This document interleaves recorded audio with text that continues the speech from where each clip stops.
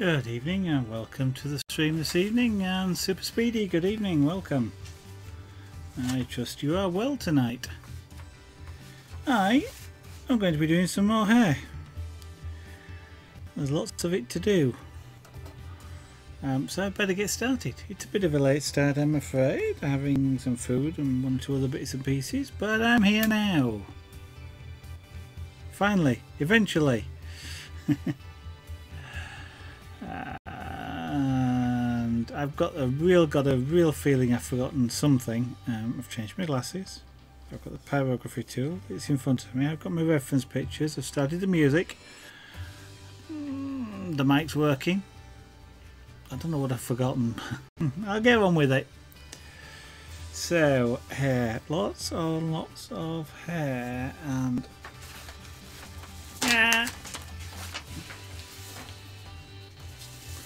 And now I'm trying to get my reference pictures to stay on the desk. They're off to one side of me. You can't see them from where you are, but they don't want to stay. I'm using two. One that's black and white, or rather monochrome, not black and white, because it's grayscale, and one that's colour.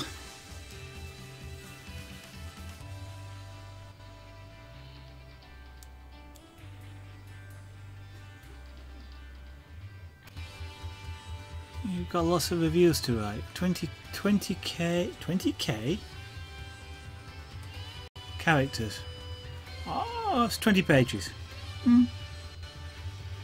That's quite a large review. But you are welcome to chill out. Hopefully the music will assist. I don't know. Maybe I have to play panpipes or something to really chill things out a bit. Right, so yeah, dark around this edge, lightening up. Yeah.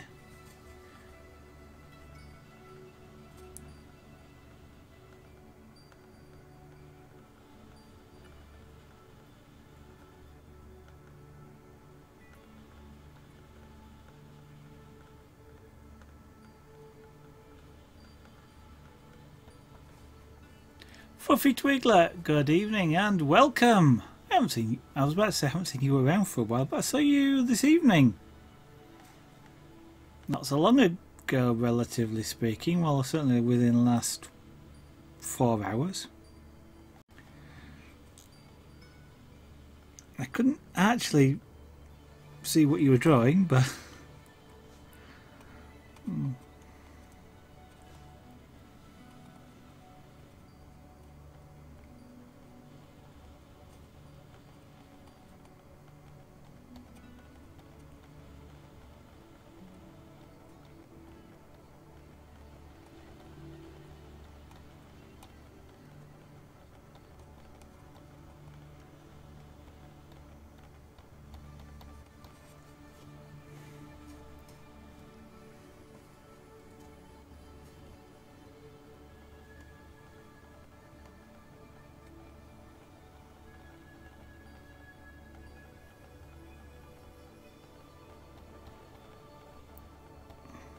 so I am having a go at just some different techniques for hair. Getting your hair right is pyrography. There's all sorts of different ways of doing it, and I have never yet settled on one that I like above every other. And getting it right is something I want to do. I want to find a good way of doing it, but I haven't found one yet. Sorry about that, Super Speedy. Everything seems to be going okay. I am dropping a few frames. Oh, I did drop a few frames, but it seems to be happy again now. I did indeed lurk. I was probably doing something else. I didn't lurk for very long, to be honest. I think I was trying to make tea or something, or I don't remember what I was trying to do. It's that bad. I can't actually remember what I was doing less than 4 hours ago.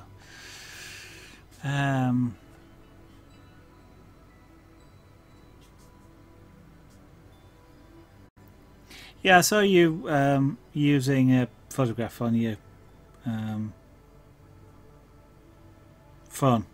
That's the word I was looking for, phone. I was trying to say camera, but meant phone. But I was sort of doing that, trying to work out quite what it was.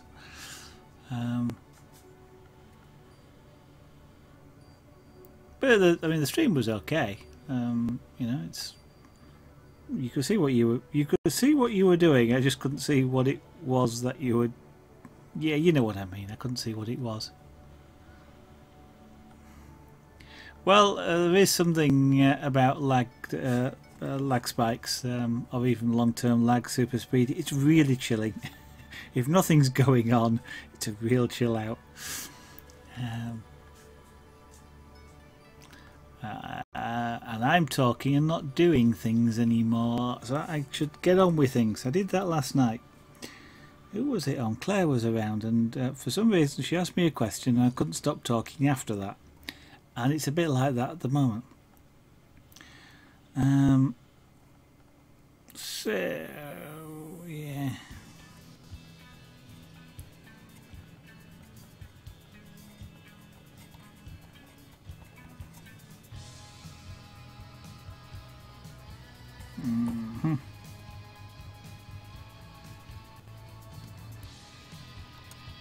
This hairstyle's got hair going all sorts of directions all over the place.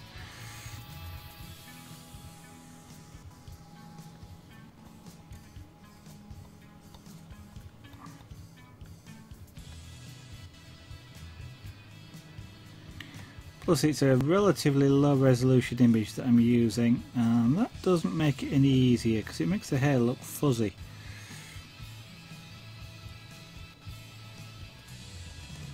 What I don't want to be doing here is drawing every individual hair. That would take absolutely hours. All will become clear when you add colour. Okay. Wouldn't that make it opaque? Sorry.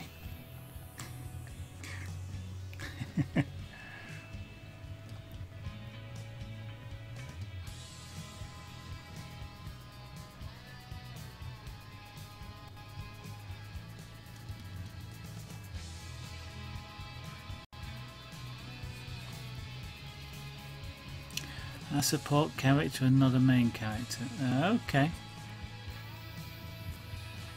They're important. All characters are important.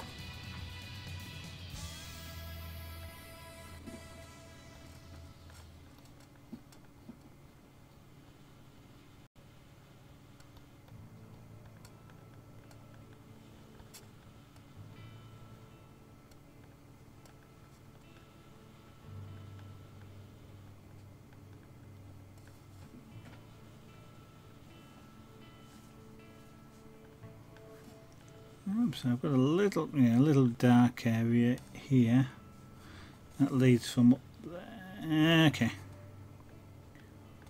Yeah. Okay. Talk to myself a lot sometimes, even when I'm working with talking in shorthand.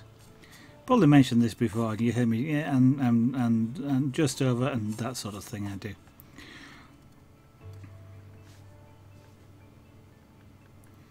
In my in my own mind, I'm talking in full sentences. I just don't actually get it to come out of my mouth that way.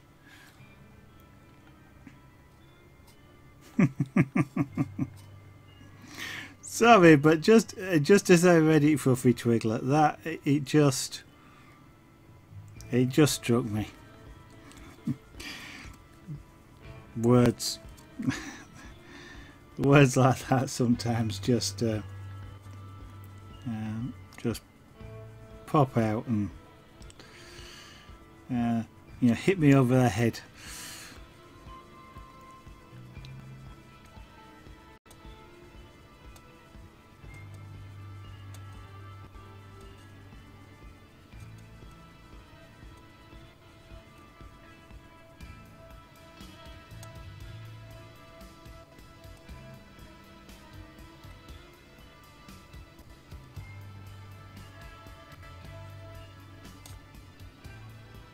Mm.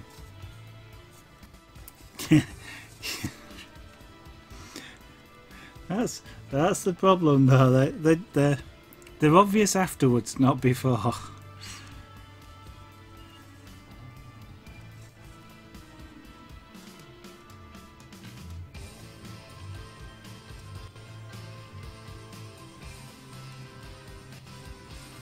I guess what I should do is turn this around and work a little bit at an odd angle.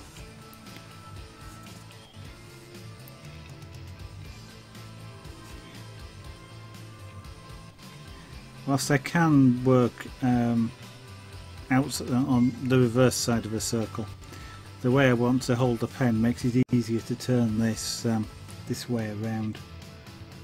And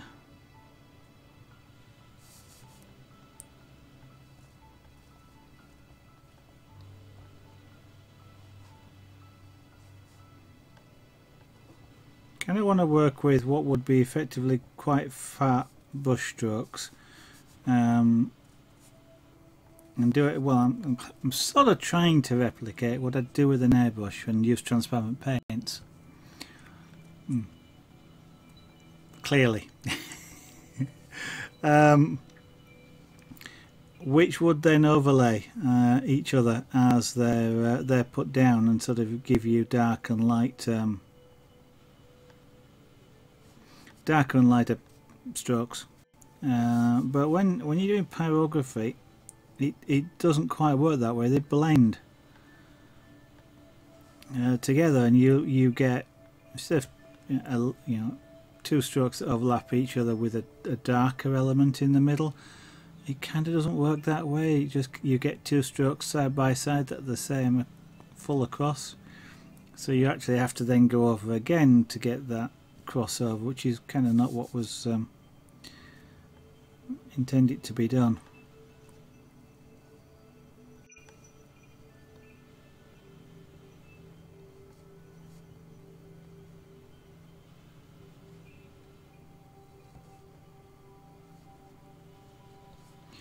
So whereas with airbrushing you would sort of take sort of quite large strands, here I kind of have to lay a colour down and then put little dark lines in, which is kind of, as you're looking sort of at the hair, it's sort of the spaces and gaps in between. But it is so one thing I've got to do is to have an undercolour on this, even though it's quite light. I need some sort of undercolour, otherwise the light will look too light. So I'll just put something down there like that.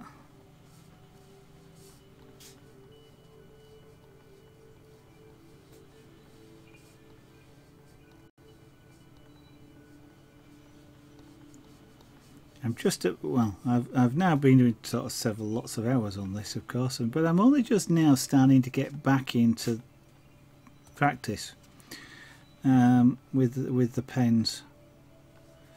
It's I've been working really with really cool temperatures. I just couldn't get things.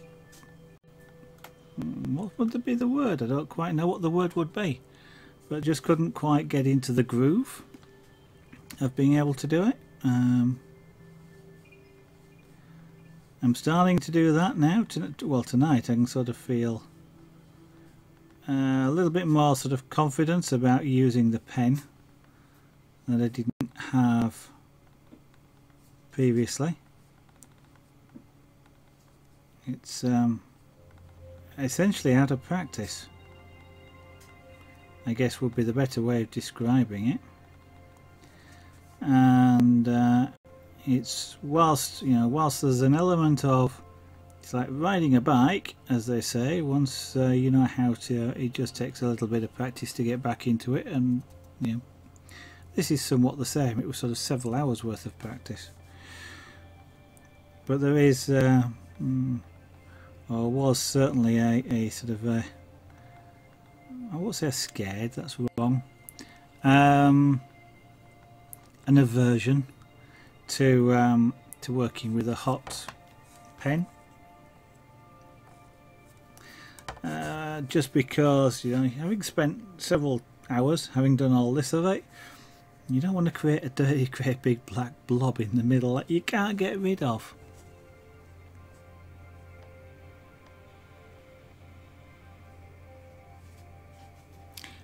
But after 10 staring at it,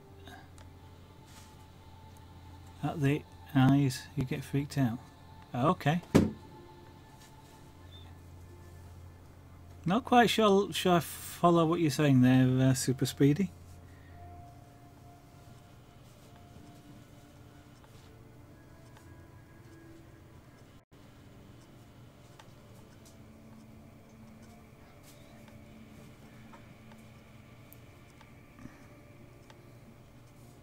Certainly staring at something I'm working on for lots of hours does make it more difficult to see what I'm actually looking at.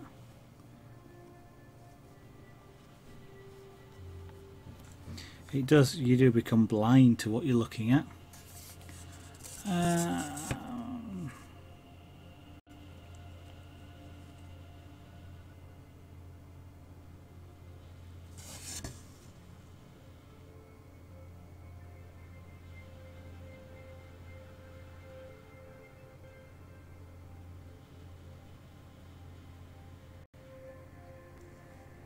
Not too bad. Yeah, and the light. One thing when you're trying to do certain things, like, and I just noticed that that's precisely what I'd done. In filling this in, I'm going from the same start to end position, which almost by definition creates the look of a line, which I didn't want, and that was what I was just filling in some gaps there. How did I do the background? Slowly. Actually, I didn't use this particular pen, I used this one because it's larger. Turn the heat up and move really slowly, or relatively slowly. I can turn this up quite a bit, but really just, yeah, turn it up. I'm still not sure quite whether I did it the right way around or not. One of the things that's kind of difficult when you do hair is, of course, hair goes over the background. And it becomes a, do you do the hair first or do you do the background first? And what I probably will do is take a scalpel and add some light, you know, scrape some of the dark away to create something that goes over the background. Otherwise it looks a bit like a stencil. It sort of does at the moment if you're looking at it. It's kind of like a cutout stencil, so I need to you know, just go over the edges a little bit. Well, I sort of can't. They need to be lighter than the background, so I'll do it with a scalpel.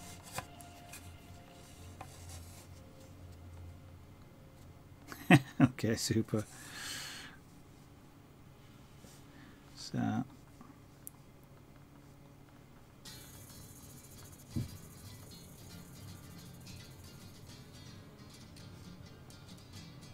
I could do hair sort of like this, you know, just as this is, which is just a solid block of colour, which is something I'll probably have to experiment with. You know, it's a different style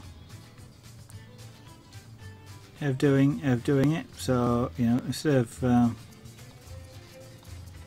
I don't mean this in a derogatory way, but sort of cartoon style, solid blocks of colour.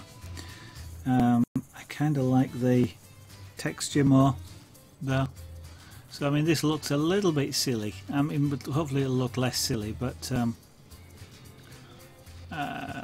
there's texture in it as opposed to just blocks of colour, and I think it looks better. Nakmawi, good evening. Hello, mister. Good evening, welcome to the studio this evening.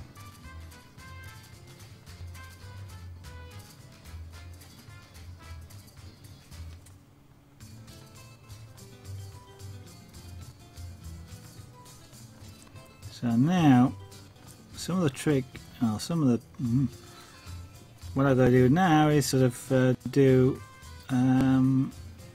lighter areas of hair as well, which is an interesting challenge.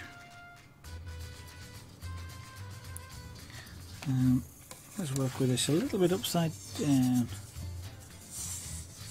It's a commission, Nachmui.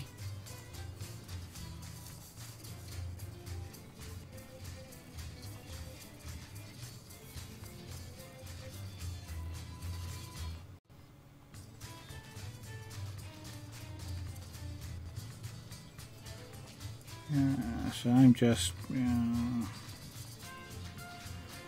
I don't know what I'm doing here with hair.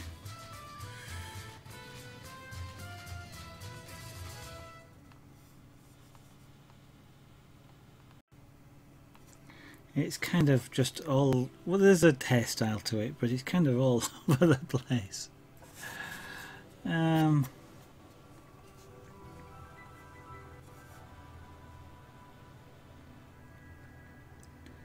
not sure quite how far to simplify it.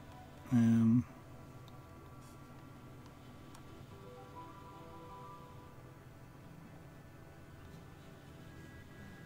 mean, one of the nice things about hair in a way is, you know, I got sort of like a slight blob there which I wasn't really wanting to have, but it really doesn't matter. Hair isn't the same colour end to end, and you get reflections and overlays and all sorts of things. So, you know, some of the things that would be a problem elsewhere, like little blobs or darkened areas, really aren't a problem when you are working with hair, just because of that. And you know, you can play about with it a lot more and work around that sort of thing happening. So what I'm just trying to do here is just apply some form of colour. The white's too bright, makes it a bit harder to see. Herr Browncoat Captain, hello and welcome. You finished that. Well, I don't know if you came back later last night. I was waiting. I don't know if the portrait you were doing contained hair, or whether it was a hood. Well, it wasn't. I couldn't quite tell from the drawing. I was kind of waiting to see if you were going to do hair and just how you were going to do it. Hair's the thing that I have a problem with. So I was going to look and see if I could pick up some things from what you were doing. I was just saying as well that I'm starting to get a little bit more confident. I've not been doing pyrography for a while, and I've been working with a really cool pen to do most of this. But I am just starting now to get sort of confidence back at working with a higher heat on this pen, and just sort of go from there, so to speak. But I know that now that I'm doing the hair, I've got less of an issue if I create some overly dark areas.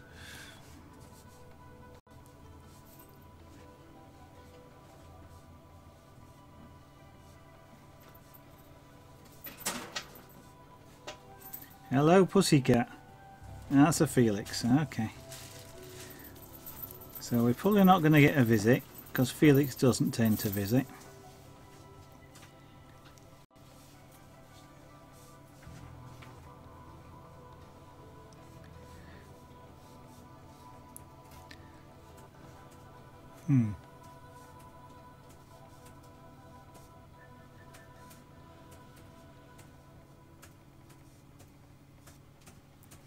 So this is actually on birch plywood. Basswood is actually relatively pricey here in the UK, even though it's European lime is its other name, which other wood like birch is actually a lot cheaper, even in slabs, but.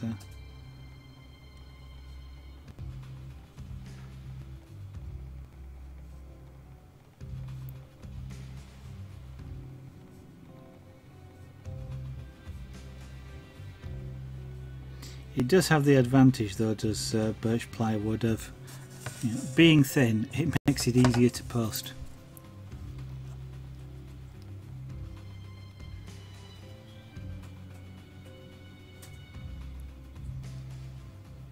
Aspen? Don't know. It's not a wood I've come across, to be honest. Yeah, I was trying to do, well, this is kind of strand by strand, but I was trying to do fairly large strands. I mean, the hairstyle isn't fantastically stranded like that. I know that suits better long hair. This is kind of more mixed up. And I keep practicing it, but I do keep reverting to trying to do what I would do with airbrush, which is that sort of stranding. And because you were working on an airbrush, you're working with transparent paints, the stranding lets you sort of build up variations. It kind of, as you know, when you're doing it with pyrography, it kind of doesn't work that way. They just blend together. They don't overlay each other as much as they do when I'm airbrushing.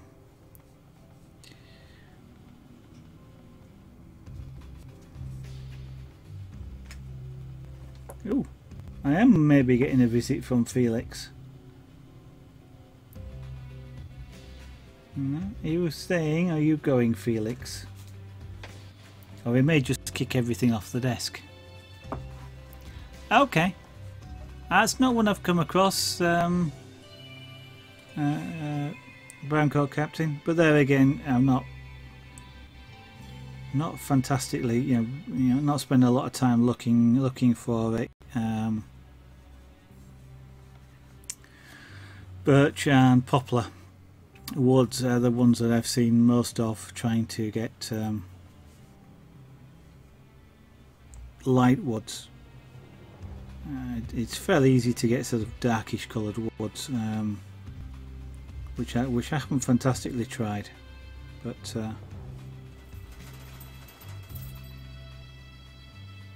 I shall have to have a look out and see.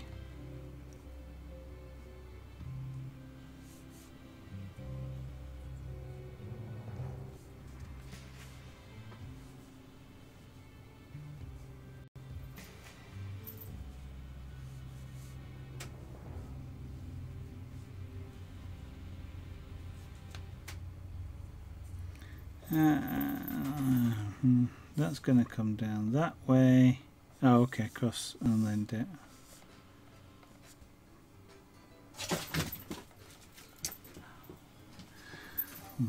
Any loud noises of crashing things are caused by the pussycat, who is leaping around. He just slipped off what he tried to leap onto, and so he'll probably be sat washing himself now, pretending that it was actually what he wanted to do.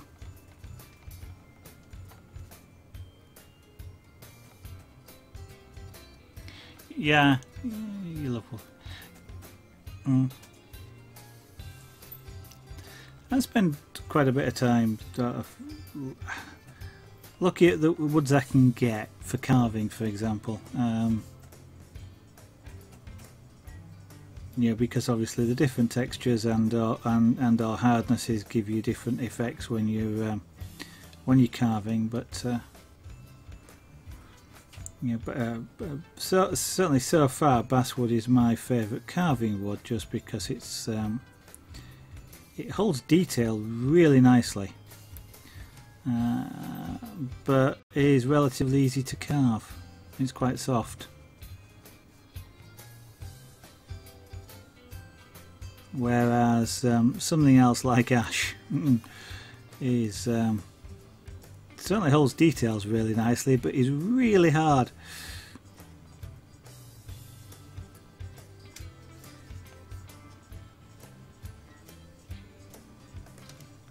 So I am trying to avoid doing lots of individual strands here, but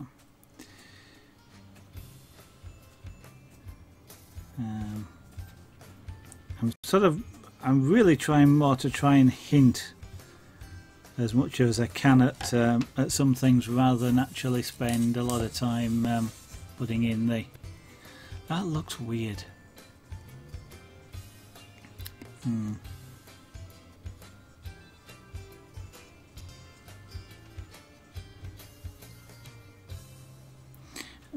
Okay. It looks weird, but there again, when I've done the rest of it, it might not look so weird. So I think one of the things I probably want to do here is to just start and put the hair around the outside of the face, so I know where the side of the where this side of the face is here.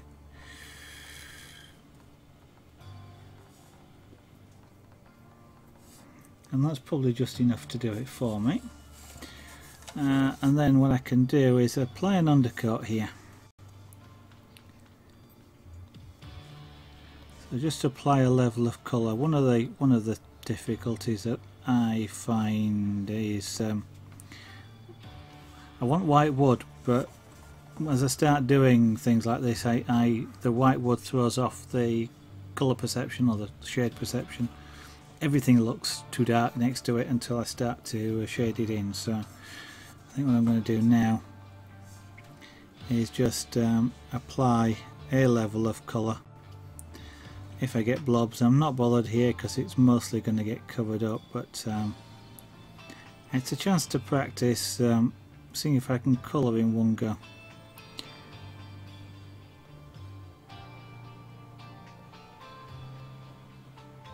Just turn down the white.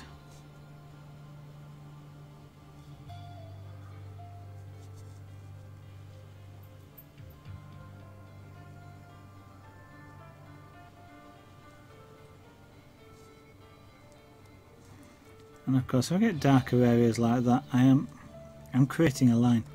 I'm not bothered because obviously hair has got lots of variations in it. But creating lines like that is not good. I know better than that. Start at random locations so that you don't actually create an accidental line, which is what I was doing. Of course, when you work with a cooler pen, that's less likely to occur. It still does, but it's less likely to occur, and you can fix it more easily.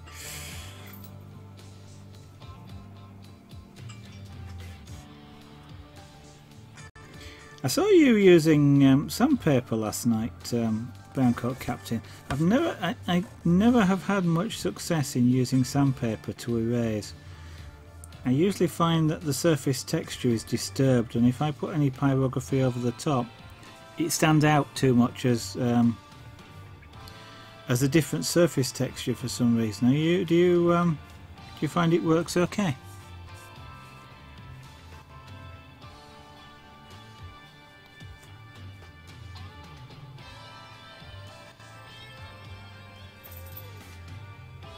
I'm getting blobs all over the place tonight.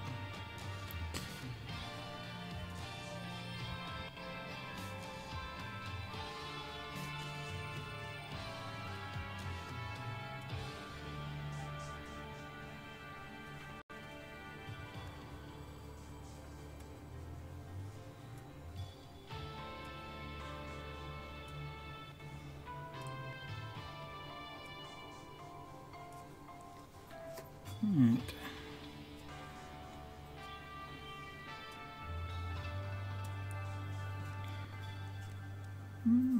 As I worked in this side of the face, the hair is quite a bit lighter. Well, it's not in shade, so it's not as dark, and so I just want to have this sort of. If I block most of this in like a colour, I can then just apply a little bit of sort of pretend texture over the top.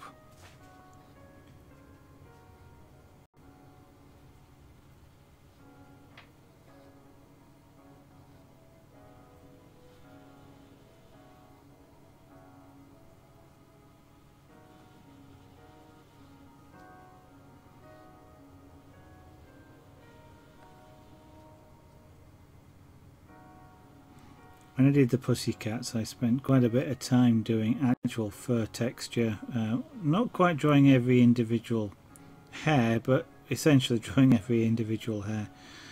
And whilst that works and looks really good on the cats, it did take several hours to do, which is one reason why I don't want to do it on a portrait of this size. I was working a lot smaller on the cats.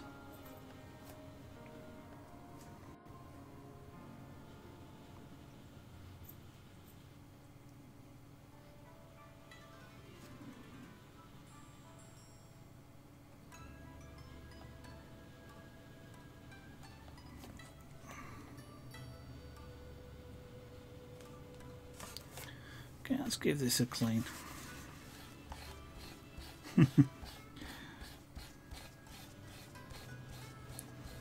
Anybody who's not seen this before? Yes, this is kitchen paper, tissue paper.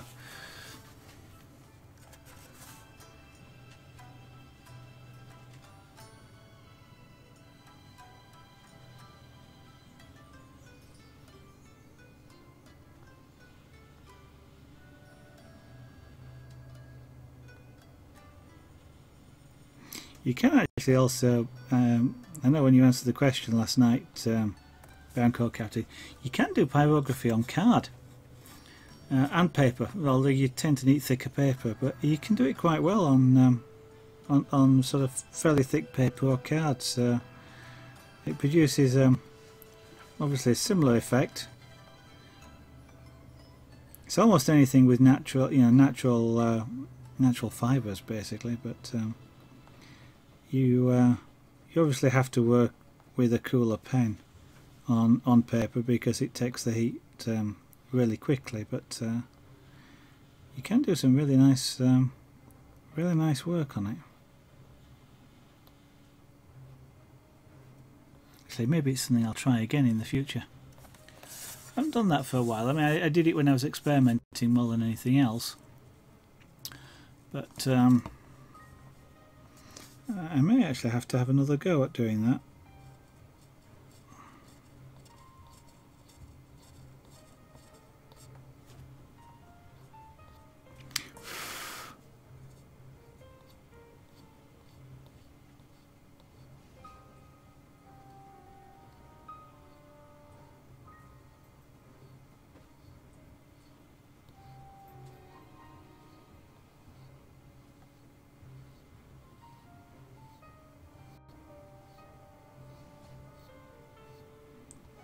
Of course, I'm doing that wrong because I should be doing it in the direction of the hair.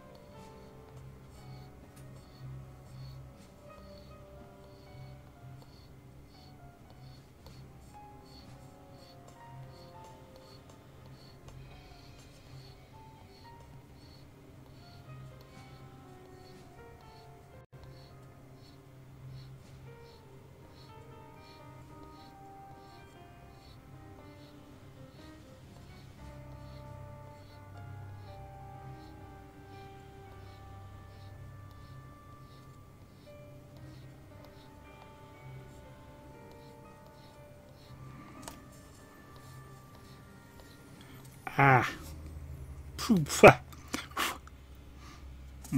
cat hairs. Cat hairs, like human hair, does not smell very nice when you heat it up to a high temperature.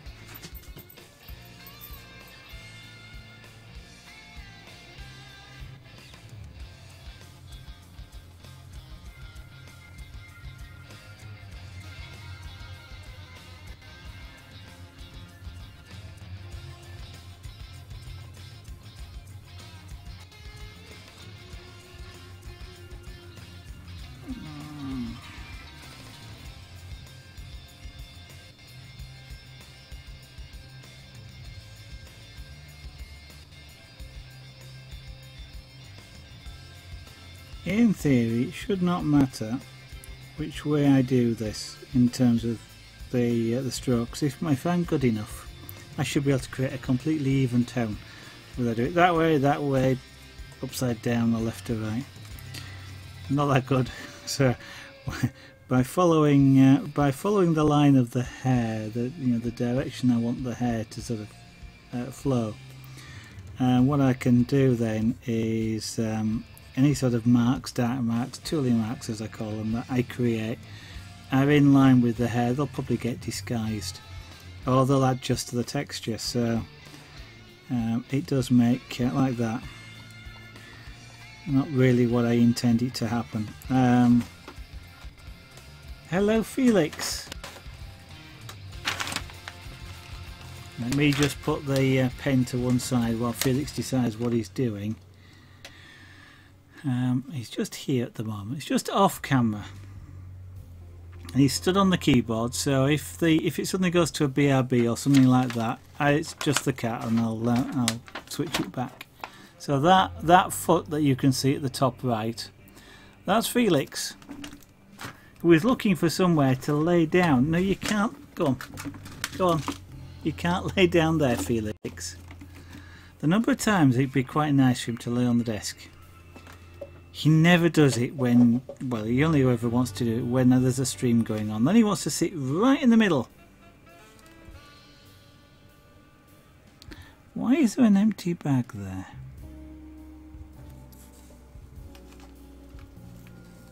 Sorry, I just saw an empty jewellery bag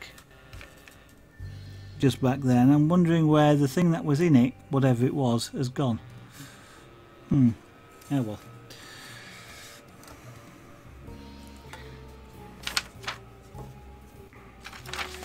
Put the desk back.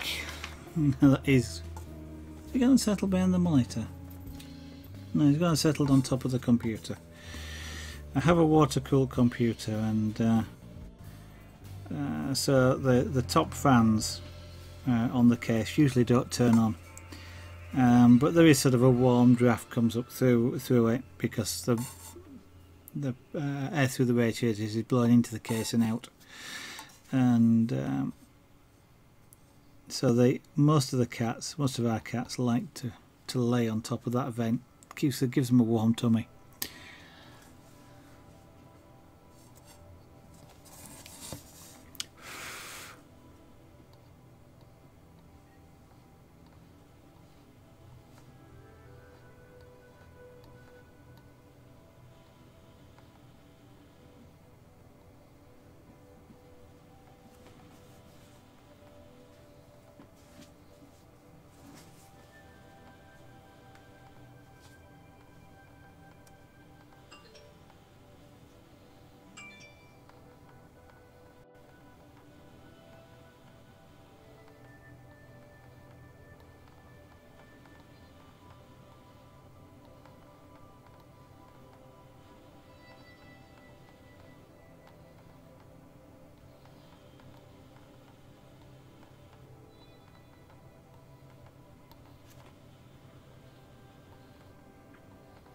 Now I am working with two reference pictures to the side of me.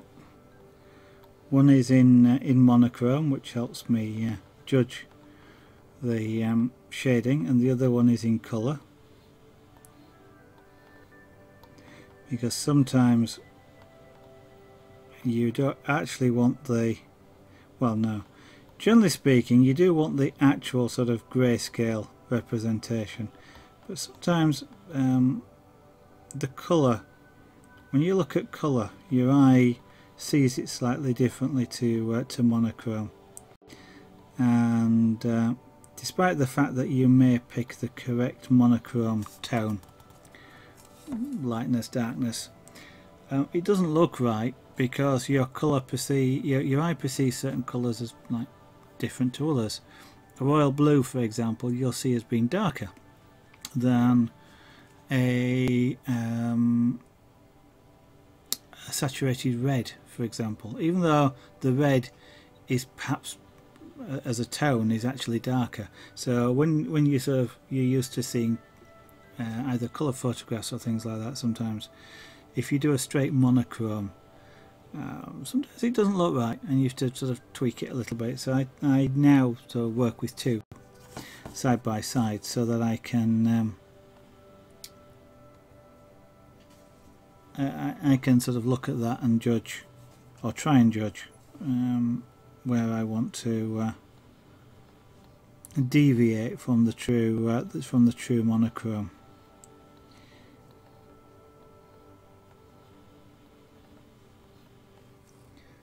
Now then, this area here, actually, yeah, talking to myself again, you see, shorthand. So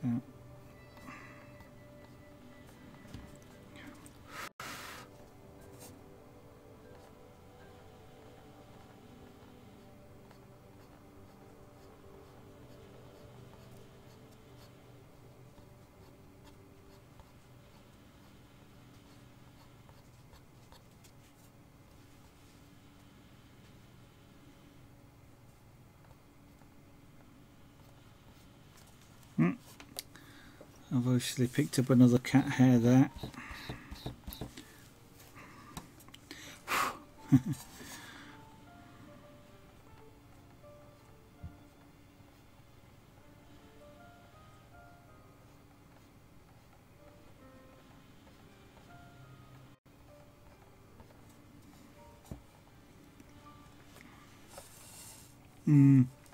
Another thing, if you can, when you're doing things like this, try not to work with low resolution images, because when you blow them up you lose all detail. And I'm looking at this, it isn't quite pixelated but when you get lots of like fine hair together with low resolution, it just becomes a fuzzy mess and you can't actually see where the hair direction is, or strands or things like that. The rest of the image you can sort of interpret, but when you look at really fine details that are close together, they just go all sorts of weird.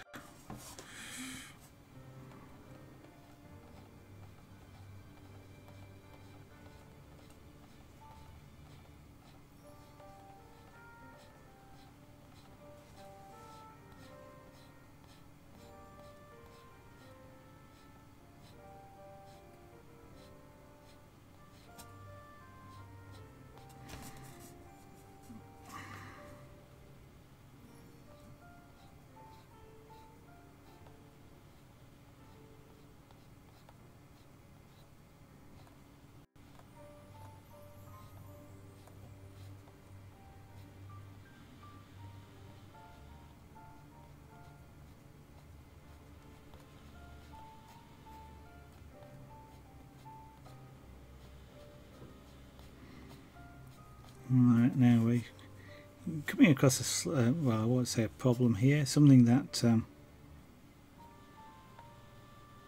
can often happen, especially beginners will come across the problem when they're trying to sort of bring two edges together.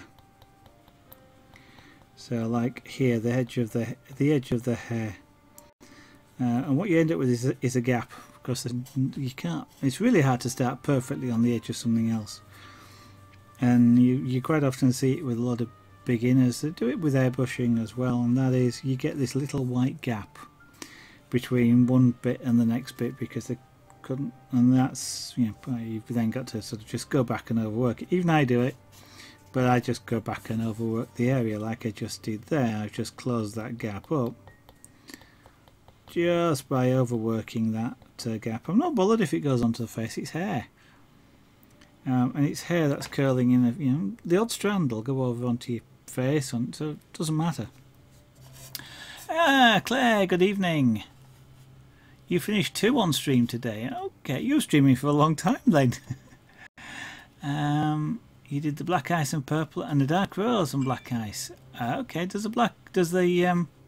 I'm assuming the black rose looks okay, otherwise you wouldn't have continued doing it, but well done. So I reckon you would have been streaming probably bracelet 4 hours to do that. didn't actually see. Mind you, I wasn't taking a great deal of notice during the day, to be honest. I'm working really hard at the moment. And whilst I've got my phone next to me, which chortles every time somebody starts streaming, that I follow, that is, I don't always look at it to see who it is.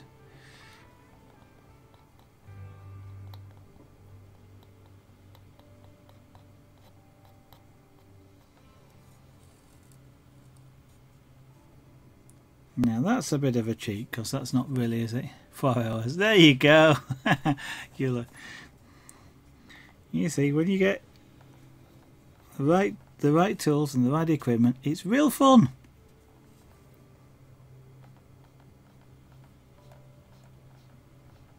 Okay, so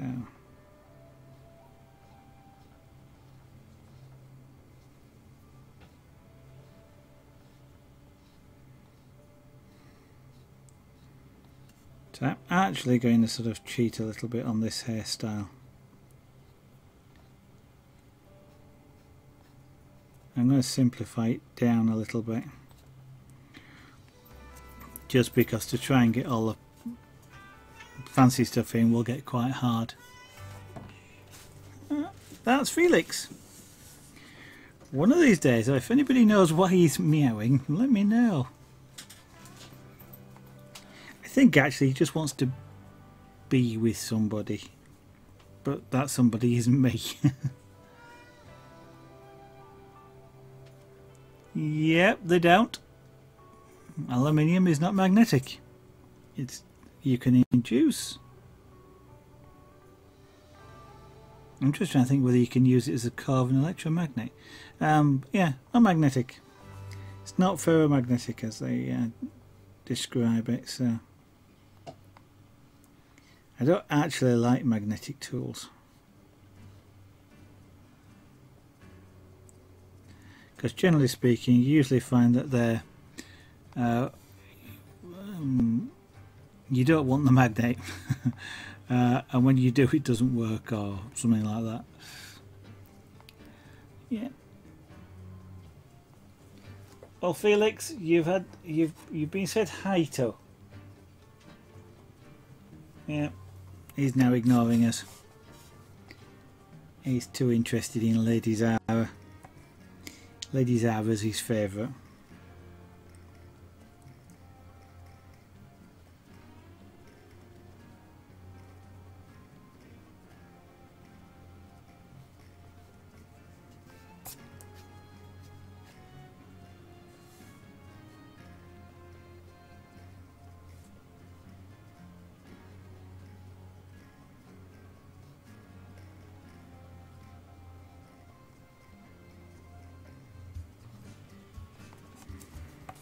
Is that looking okay?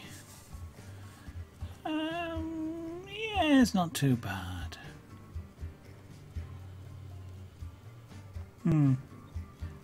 Dan Cap. No, well, yes, sometimes. When he's just leapt on the desk and you see him sort of kick all paws out and sort of just scatter everything, and then he leaps off, and it's kind of like, you know he's done that on purpose. Or he'll just leap on the desk and go woof at something and then leap off, because he knows he's done wrong then at that point, but he's done it anyway.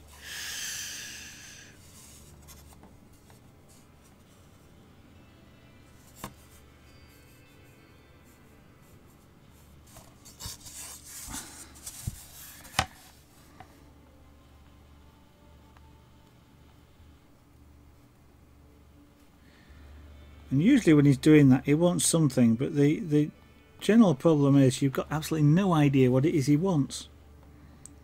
I know he doesn't want, well, he might want food, but he doesn't need food. He's got food. He's got food to eat. There's food out. So I kind of know it's not that, but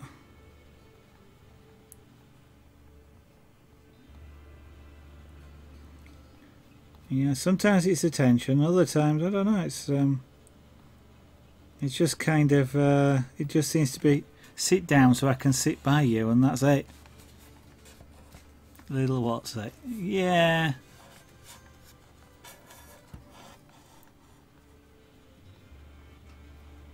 At the moment, ours seem to be going through. The other two boys seem to be going through a phase. Cats, quite often, I don't know. They can step through a shelf covered in glass ornaments and everything, and then put the paws down really carefully, and you sort of see them kind of tiptoeing through things. And even when they're sort of fairly rapid, they seem to be able to just get the paws. But ours at the moment seem to be in a thing where they kind of don't care. They're just going to walk through it, and they'll put the paws wherever they feel like, and stuff goes all over the place. Your cat, he wants other food. Yeah, probably biscuits in this particular case, probably. Your cat answers back when you tell him off. Ours don't. Junior says, bless you, if you sneeze, Junior will squeak at you. And Felix does sometimes, when Lady Zara talks to him, he does sometimes talk back. His best thing is he will sort of sometimes just go, you know, that, what on earth are you on about, look, and just ignores me completely.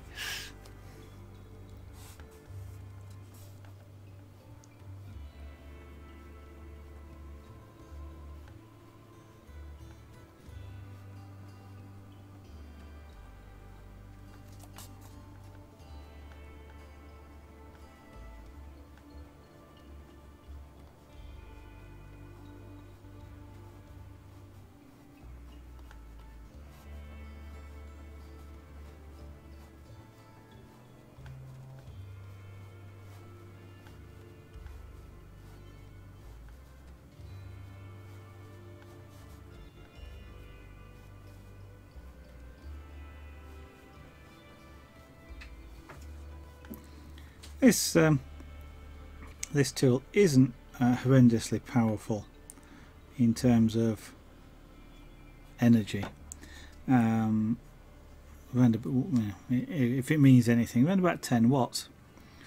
That's less than well, a sixth or a tenth of many domestic light bulbs. But it is surprising just still how hot that actually is. I've got my fingers underneath this board, and I can feel it.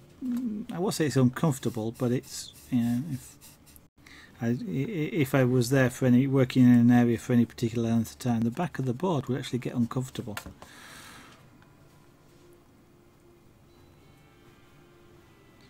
So it's kind of amazing just how much heat is involved and gets transferred from the pen into the wood.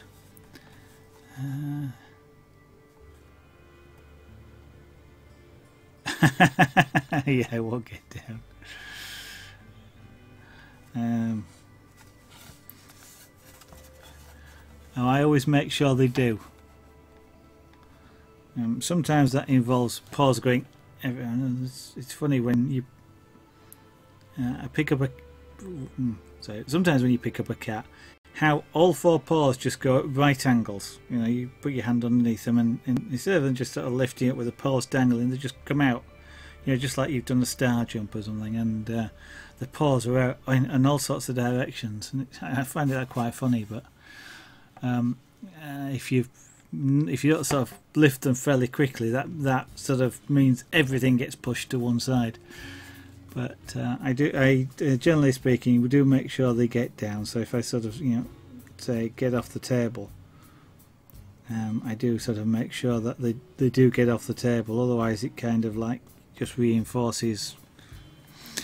Well, you've got to reinforce the fact that if you say something like that, you mean it, and they don't sort of just learn that you don't actually mean what you say.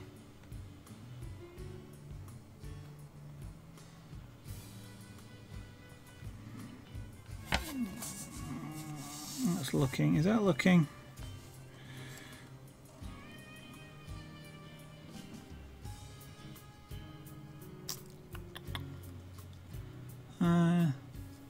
More work. Oh, there's no point in getting angry at them. No point at all. Yeah, but yeah, they, they do the cute act.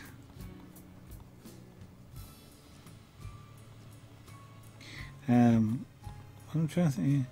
I was going to say, I was about to say, I wonder if they sort of learn it from, because we have 3 cats, whether they learn that sort of act from the other cats.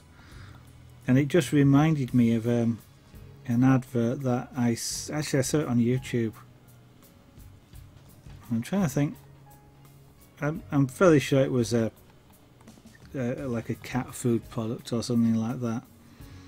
But it was kind of like an old cat talking to a kitten that's just moved in, and you know, the wisdom of ages. And I'm not even going to try and describe the advert because I wouldn't do a really good job of it. But it sort of, if you could imagine cats speaking, it was kind of what you'd imagine they might say. If you click and point at the door, he'll do the same.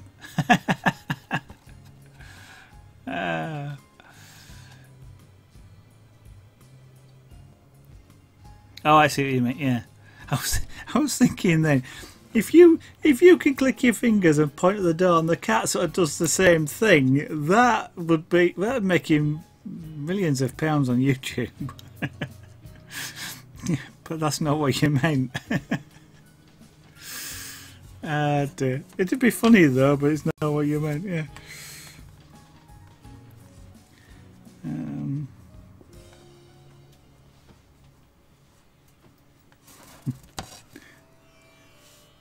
I could, yeah. That's kind of like a cartoon. That thought. You know, the humour sort of clicks her fingers and points at the door at the cat, and then the cat does it. You know. The cat does it and the human walks out the door or something, you know.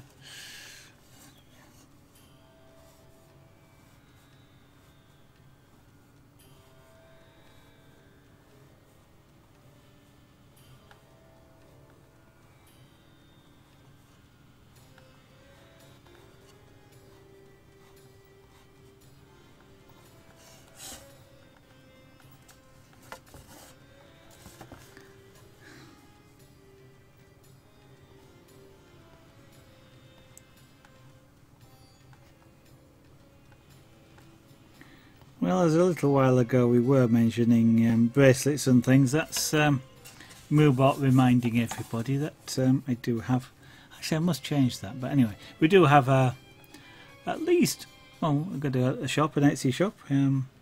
Most of the pictures that you see appearing here, the jewellery pictures, they are all items which have been made on stream. But they are also available to buy if anybody's interested. If you want to take a look, they are all on the zaragonart.etsy.com and available to be purchased. They're all made to order.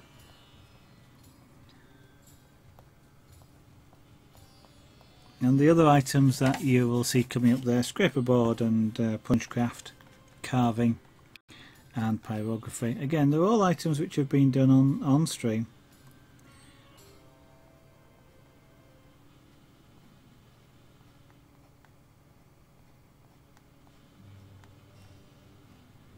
So you can see we get through quite a varied set of crafts really from time to time. I've not been doing too many of some of them at the moment, just because they are relatively expensive. Scraper board or punchcraft, for example, and I need to save pennies at the moment. Why did I do something like that? Don't know.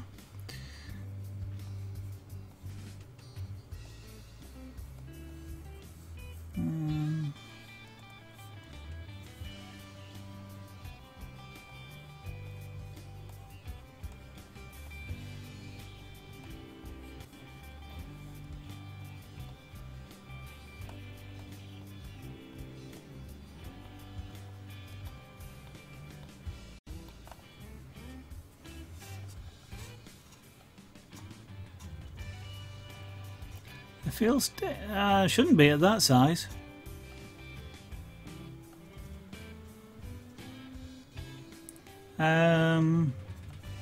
The box chains that I've done, Claire, in actual fact, even, he says. This one here.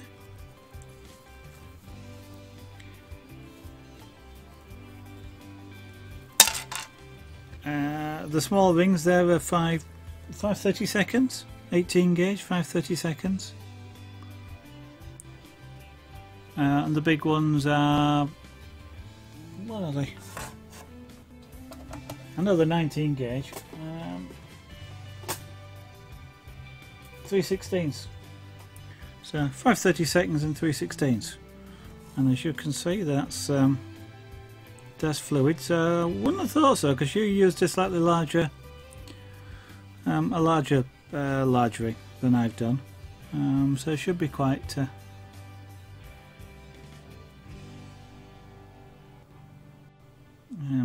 Like that. This is yellow and silver for those people looking. It's not. It's silver colour, shall I say? The clasp is sterling silver, but the rings are anodised aluminium, and it's silver colour and yellow. And that's actually, although you have to study it, it's actually a double helix. The yellow and the silver spiral around each other that way. So it rotates that way around in this particular case.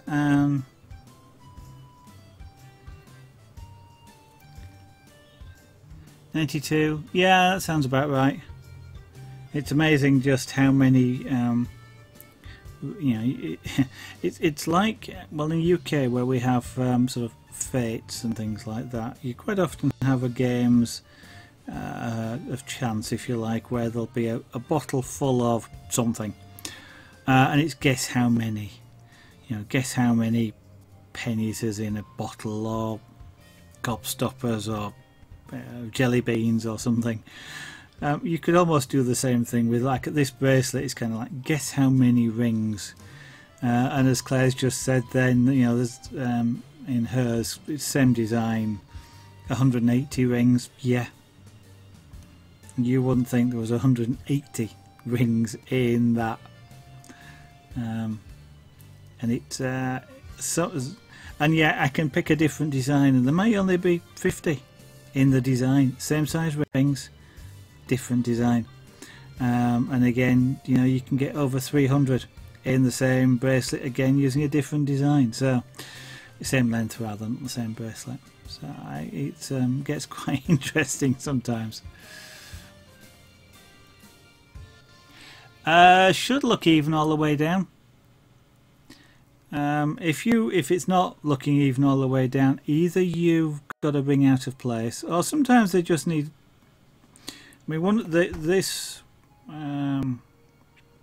reasons for choosing this particular size is they're kind of slightly locked together, because as you can, I mean, these two, the two side wings, if you like, sort of just fit nicely.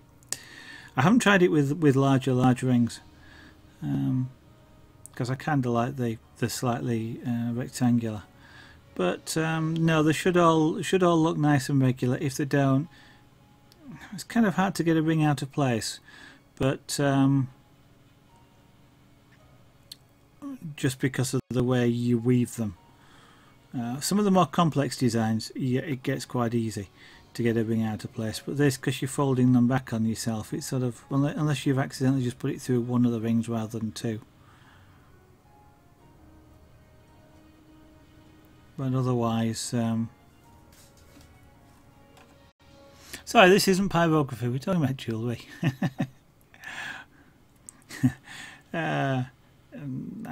I love making things like this, with the rings and the jewellery, so it's not too hard to get me talking about it. In fact, I shall put it back in its bag. All the jewellery comes in a nice bag. Yeah, it shouldn't feel odd. Don't know. I mean, that 7/62 is not fantastically. Tell you what the difference might be.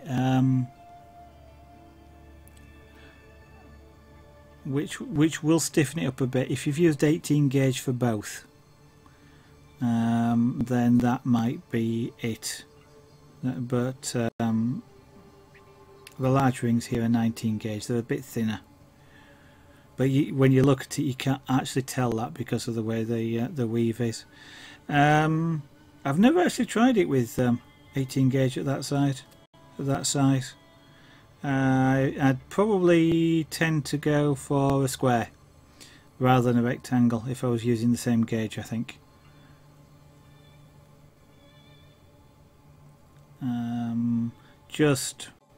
Just from the point of view, I mean, the part of the reason for using the 19 gauge is there's just a little bit more room on the side here. And they sort of snap together a little bit, but don't know, not tried it particularly. Yeah. Ah, no. Why would I tell you to shush? It gives me a chance to show off jewellery. Yeah, both 80.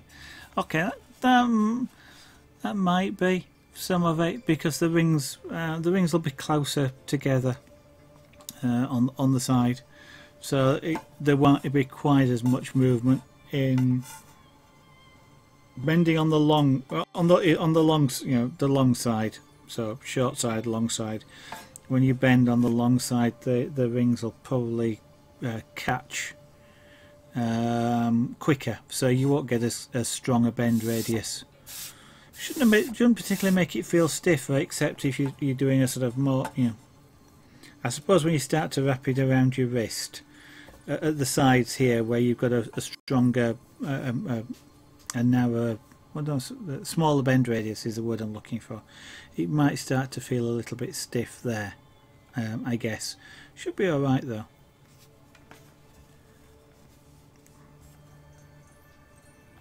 But that's part of the experimentation sometimes, and just understanding, Claire, how things.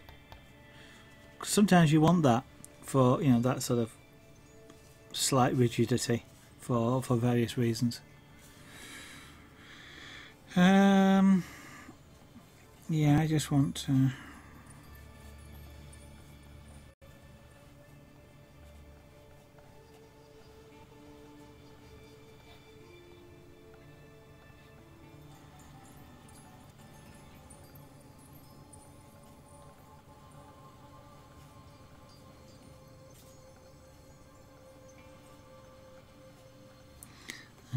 Gotta be careful. I've started doing individual strands,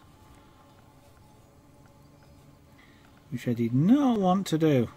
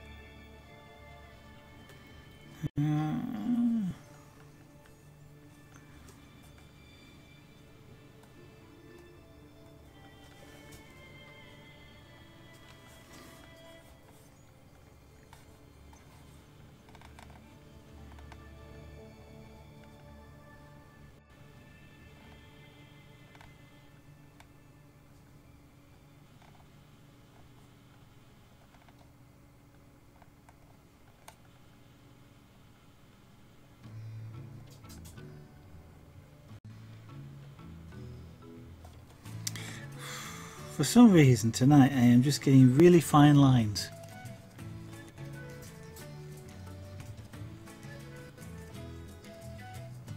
You didn't know what the G means? I thought it's usually GA, I think. Gauge.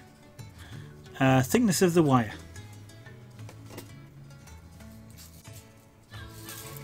Yeah, normally it's GA for gauge. G could be grams, so be careful. but normally sort of you quite often see the Y described as GA, like 19 GA, standing meaning gauge. The problem is you've got a number of different gauges. SWG standard wire gauge, which is a UK measurement. You get AWG, American wire gauge, which is, even though it may have the same number, it's a different size. And I forgot there's another one, a third wire gauge, which is often used. So you kind of have to be a little bit careful using that. I tend to, as much if I'm looking at different ones, I'll tend to look at the millimeters, or like this 0.04 inch but 1 millimeter. That's the thickness of the diameter of the wire, and then here 5 millimeter is the internal diameter of the ring. And again, that's something you have to watch: internal diameter or external diameter. Different places sometimes list them. Chainmail rings are usually measured internal diameter because that's the key number, or one of the key numbers. But for some reason, sterling silver rings are measured as outside diameter. Don't know why, but 18 gauge, yeah. These are 18 gauge, and when you actually look at them individually like this, I can look at these and go, they actually look quite a bit thicker. They're not. 1.2 millimeters as opposed to 1 millimeter. That's the difference between the two gauges. But they and so this is kind of a mix and match, because these are 5/30 seconds, which I think is one of the ones that you've got. These are 3/16, so 6/30 seconds. So yours is a 32nd of an inch, just slightly bigger than that, and 0.2 of a millimeter slightly thicker. And it's kind of so tiny numbers, but they make an enormous amount of difference. So not specifically on the box chains that you're doing now, but there are candy cane, for example, is really, well, you can do it with this this gauge, 18 gauge, but it's really hard. 19 gauge, 0.2 of a millimeter, slightly slimmer. Yeah, 0.2 of a millimeter, slightly slimmer, and it's easy. Well, if you look at a ruler, a millimeter is really tiny, and 0.2 of a millimeter is even tinier, and yet it makes an enormous difference. In fact, just as an example, I think, have I got it here? I've got a small test piece somewhere on my desk. He says looking for it. I actually haven't. I don't think I've got the two test pieces side by side, but yeah, that's a strong magnet.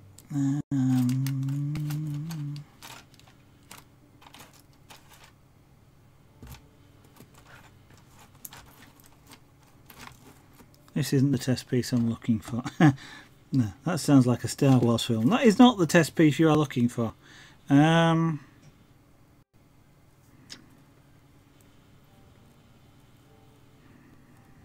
Yeah, you might not see this, but these are the same diameter rings. This one is 0.1 millimeter thinner, and you might not see it particularly well, but this looks a lot looser than that, and it is. And that's kind of the difference 0.1 millimeter makes, and they're the same sized rings for both pieces. This one is a lot more sort of solid, not holds its form a lot better just with something like that. But I'm just looking to see if I can find the other one that I was looking for, which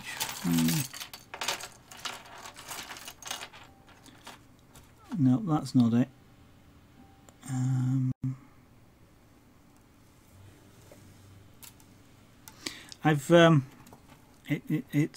It is one like this, but I can't actually see it on my desk at the moment. And again, it's using this as an example. but I think I've used a slightly smaller diameter ring.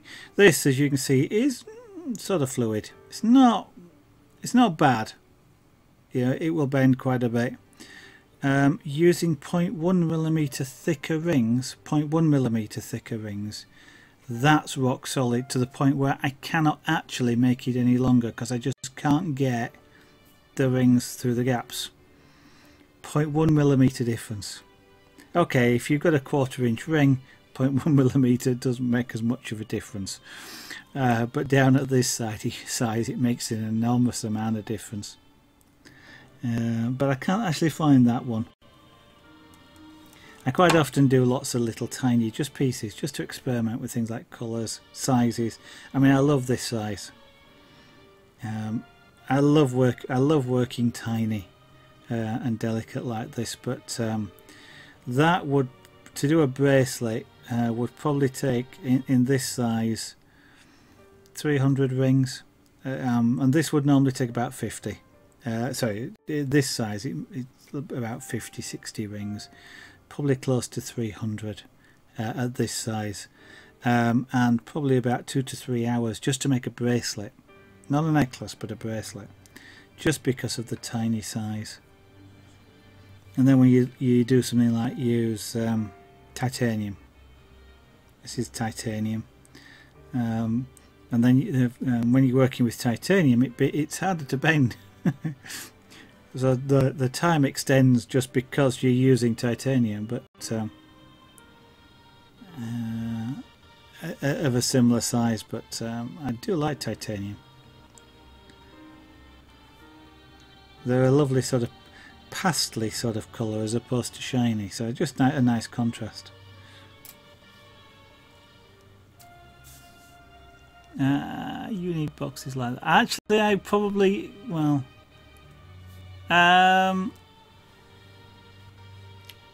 Hobbycraft for those boxes. I actually don't find them that useful. I thought I would do, but I don't. There's about 200 rings in a square. I can go through 200 rings fairly quickly. You know, it's a bracelet, so you empty one of these fairly quickly. So it's a nice showpiece. I do keep stuff in it, but I actually use larger boxes most of the time. So this is great for choosing colours and sort of doing small test lengths and things like that. But if you make a lot, this isn't really good for doing that. But as I say, you can get them from Hobbycraft.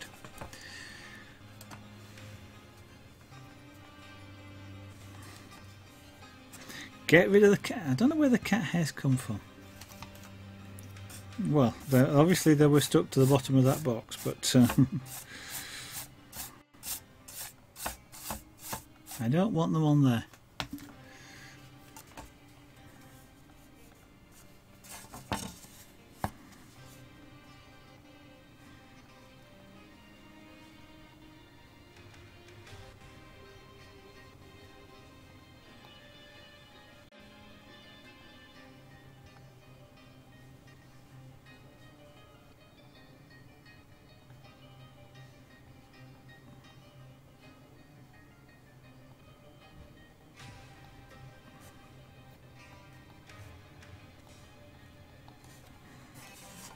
Right, one of the things I want to do here is turn the pen down and switch pens, because I just want to extend that earring a little bit.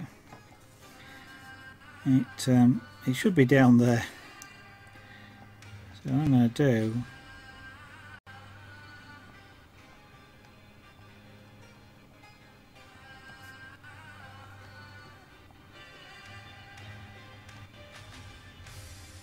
so I'm kind of actually just creating dots here, allowing them to join up and just create texture, because it kind of looks like a well, like the earring does, which is sort of it's actually a yellow colour, goldy sort of colour, with lots of dimples in it around the outside, so this kind of resembles it quite nicely. But just to create the texture, I am literally just dotting around, joining up some of the dots, making sure I don't leave, you know, really wide open spaces. Yeah, except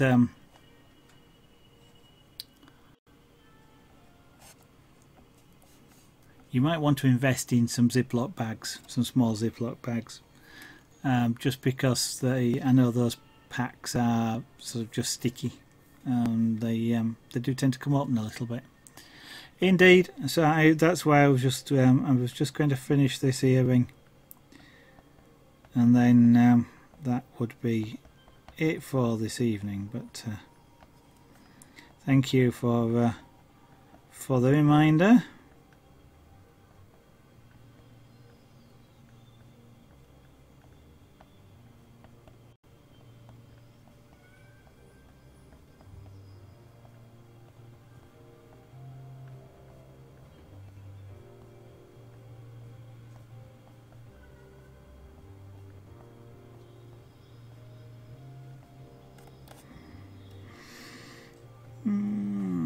Let's extend that a little bit out.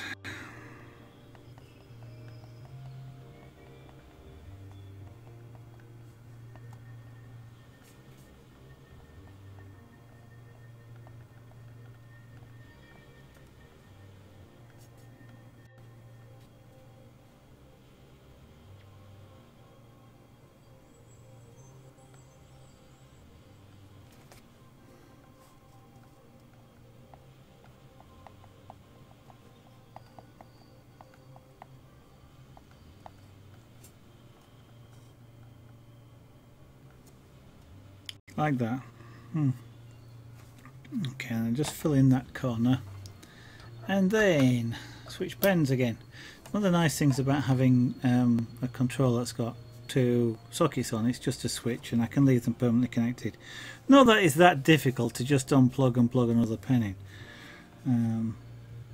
I occasionally hold both in one in each hand, and I don't deal with things left-handed, but it's just easy to switch over. And of course I need to turn this pen up. It's got a bigger tip than the other one,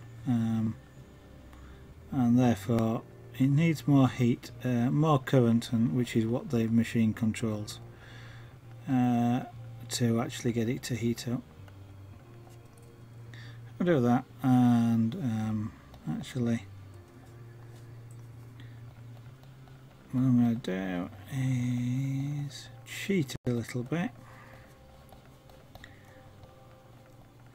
Intellectually you expect that to be a little bit darker. Yeah, to get the shading right. Shading on the hair.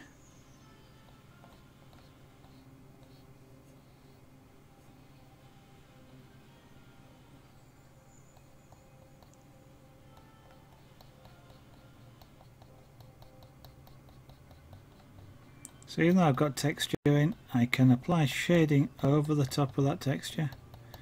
Depending on just how I do it and how much I do it, you can keep the texture there. That's been created, so I'm just kind of colouring in the area around the texture, so the texture's lines. Effectively, if I apply an even coat of pyrography over that passive pyrography, everything gets darker, so the lines get a little bit darker and the lighter wood that's between the lines gets a little bit darker, and you keep your texture that way. But if you apply sufficient heat, and I'm starting to do that here, it's not an even darkness. So the light wood will take colour quicker than wood that's had some colour applied to it, so they don't actually sort of come down together. They actually get closer together as you come down, so you get to a point where the two colours actually are just the same. So you do lose texture after as you darken things down, but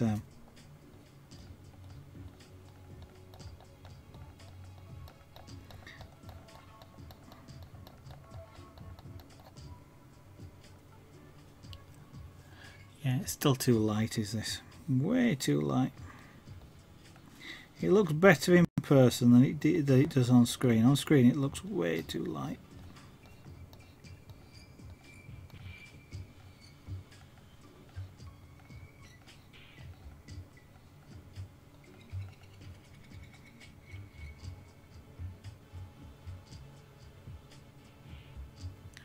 I need to do some more work on that, but it won't be tonight.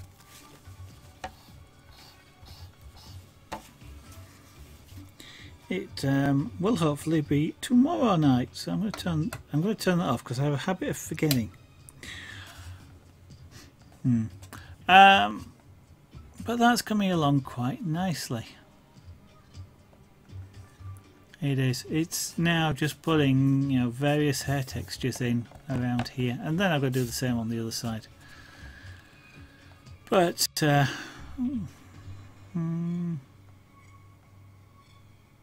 yeah, I was just trying to work out in my own mind roughly how much time there is left. Not left.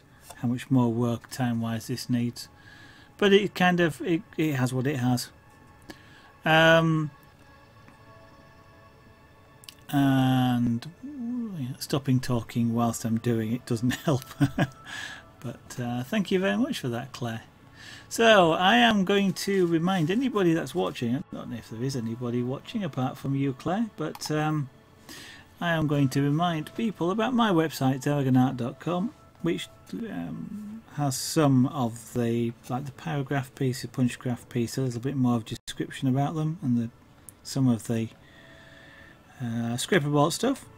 There is a shop there, but it's only got a couple of items in at the moment. It's not fully populated. If you'd like to look at what is for sale, I recommend you take a look at my Etsy store there, zeragonart.etsy.com. But apart from that, Twitch-wise, you would like to, I would very much encourage you to follow me. You get to see the finish of this, and what's coming up after this is done is some carving. I did promise I'd do carving for the next one.